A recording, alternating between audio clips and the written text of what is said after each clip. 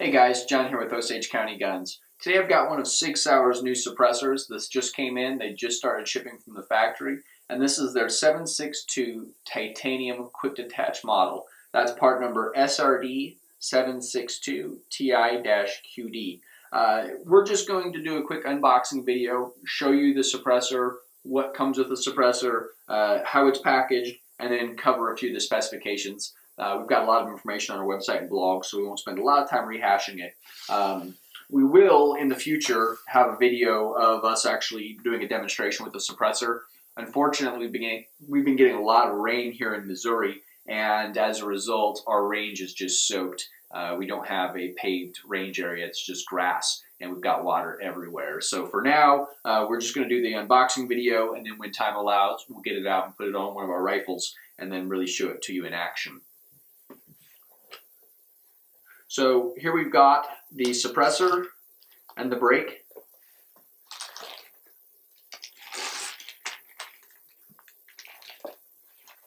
I just lift that out and get the brake out.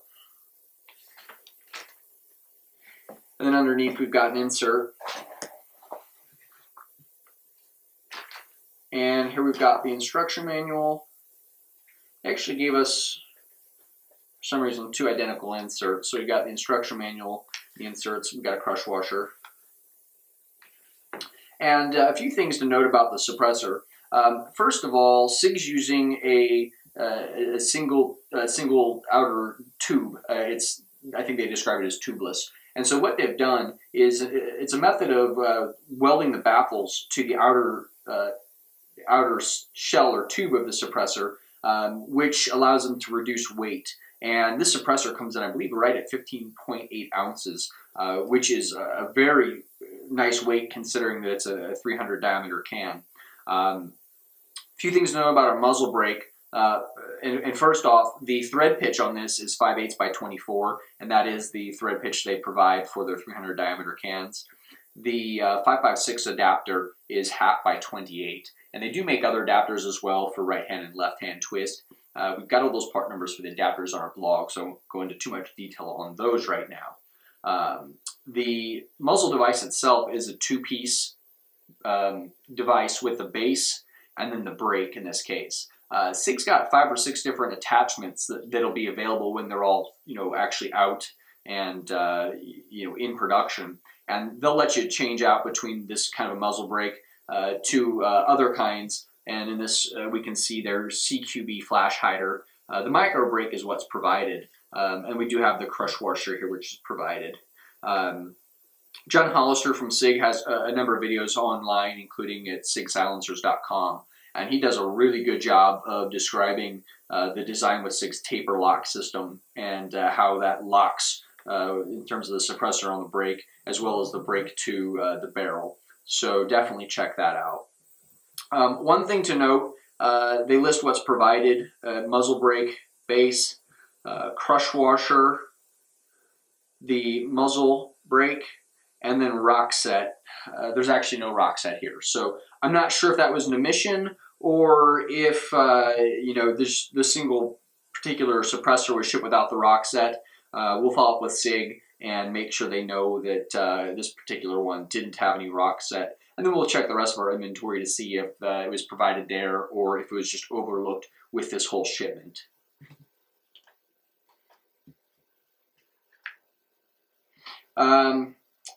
The specs on the suppressor, just to give you a little bit more information. Like I said, it weighs in at 15.8 ounces. The non-QD version is actually, I think, a little bit heavier, and I'll verify that for you here. But this particular one weighs in, just to confirm, that is 15.8 ounces, and overall length is 8.3 inches with a diameter of 1.75 inches. This suppressor is rated at 137 decibels, and it is grade 5 titanium per SIG's website. The official designation of this is 7.62 NATO. It is compatible with 204 Ruger, 223 or 5.56. 545 by 39, 762 by 39, 762 by 35, which is 300 blackout, 6.5 Grendel, 6.5 Creekmore, 6.8 SPC, and 260 Remington. Those are the calibers that the SIG is listed, but they're saying it is available or compatible with other cartridges as well. Comparing this quick detach model to their direct thread model, which is the part number SRD762Ti, the direct thread model is rated at 135 decibels, so it is 2 decibels quieter, and it does have the same thread pitch, which is 5/8 by 24. The direct thread model weighs in at 17.6 ounces, so it actually is a little bit heavier, but I don't think that the weight is taking into account the weight of the brake, which is going to be probably around 2 ounces. So all said and done, they'll end up being pretty close in overall weights. The direct thread model retails for $795, where the QD model is retailing for just $100 more at $895. That really gives you a lot of value, especially when you look at other brands like Advanced Armament, who has comparable titanium suppressors, but up till now, for the most part, they have not included their QD mount for the can itself. And SIG is really pricing these at a price point that makes them much more affordable than a lot of other suppressors on the market.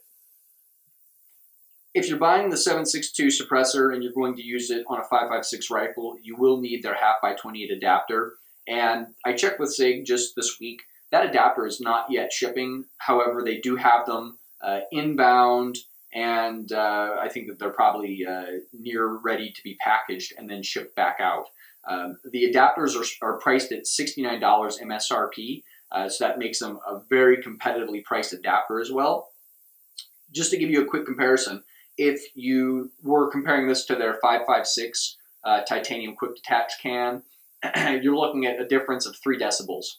The 5.56 can is rated at 134 decibels, and then the weight of the 5.56 can is 11.8 ounces. The only other thing to take into consideration is that the decibel rating is obviously comparing the 5.56 to the 762, and so that with the bigger bore, you won't have quite the same sound suppression as you would with the 5.56 can. So I'm sure that once the adapter is out, we'll be able to get some more information on just how much of a difference there is when we're talking 762 on 5.56 versus 5.56. The last thing to note when we're talking about the 5.56 can is that the MSRP difference between the 762 and the 5.56 is only $50. The 5.56 can has an MSRP of $845, and again, this is has an MSRP of $895.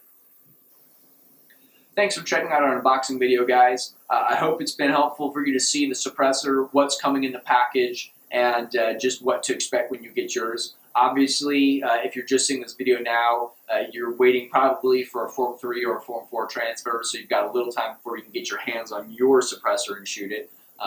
We're definitely excited about it and can't wait to get it out on our range once it dries out a little bit more. If you have questions, leave a comment below. We'd love to hear from you. If we can answer your question, we'll check with SIG and get their answers for you, and definitely get you the information you need. You can check out our blog at osagecountyguns.com/blog. We've got pretty extensive details about the suppressor line as well as the full line of accessories, the muzzle devices, all the part numbers for those, so you can check them out if you need to order some. You'll be able to check those. In our store, we do have this suppressor available for sale, and we will be adding all the accessories like the brakes and then the mounts for the different thread pitches, the different calibers, and we'll have those available as well. So definitely check those out. Hope you've enjoyed the video, and have a great day.